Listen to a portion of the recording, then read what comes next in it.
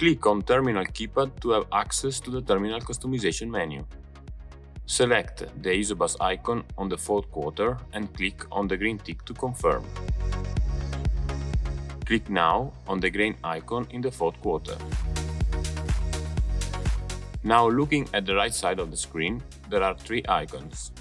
Starting from the top, you have Yield Calibration button. This function brings you to the yield calibration procedure. Look at the yield calibration tutorial to learn how to use it. The second button is the System Calibration menu of the Isobus. Click on it. Starting from the top left, you find four boxes: Yield, Vibration, Moisture, and Temperature Calibration. Let's start from the Temperature Calibration. Click on the Temperature box and you will see the Calibration menu. The first box on the top will show the calibrated temperature. Find and record the difference between the calibrated temperature value and the actual external temperature when there is no grain in the clean grain elevator. Click on the Temperature Offset box to enter the difference between the actual air temperature and the calibrated temperature value. Like in this example, if the combine is reading 29 and the actual air temperature is 30 degrees, you have to set the value to 1. Confirm with the green tick and your calibration is done. Moisture Calibration.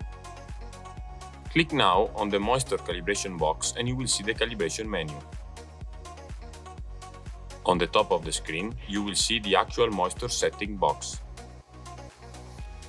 Use the number pad to enter the moisture value recorded with any external moisture meter. For example, if the combine is reading an offset of 0% as in this case, and the tester reads 15, you have to set the value to 15%. If, for any reason, you want to set a fixed value to override the combine moisture meter, click on the empty white box close to the manual override box and then set the value with the number pad and confirm it. Click on the green box to end the calibration.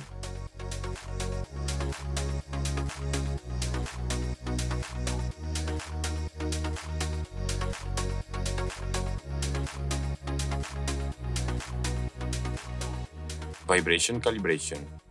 The vibration calibration is a standard calibration for the whole system. It must be completed before all other calibrations and before using the yield monitor system. Click on the Vibration Calibration box and you will get to the calibration procedure. From here, you will see a list of conditions that are necessary to perform the operation. Follow the instruction until the red box will turn to green confirmation mark. Then click on the Start Calibration icon, which will appear on the bottom of the screen. The vibration calibration will now show a countdown from 60 seconds. Let the combine running with thrashing and header engaged and full engine RPM during all the procedure. Now your crop is set. Yield Calibration. The yield calibration is a calibration for the load cell sensor placed on the top of the clean grain elevator. To perform this calibration, it is necessary to harvest a determined amount of crop and weigh the harvested crop on a weigh bridge. See the yield calibration tutorial to learn how to do it.